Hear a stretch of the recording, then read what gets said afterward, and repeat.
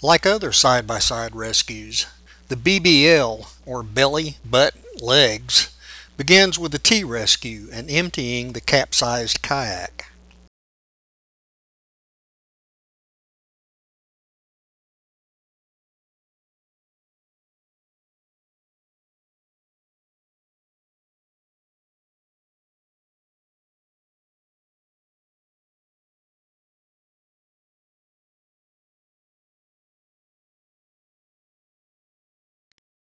The BBL begins by having the swimmer approach their kayak just behind the cockpit.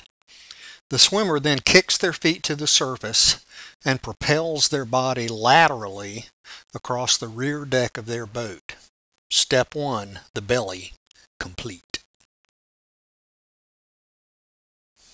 Next, the swimmer rolls forward and drops their butt into the seat, getting their center of gravity low. Step 2, butt, accomplished. The swimmer then swings their legs into the cockpit and completes the reentry.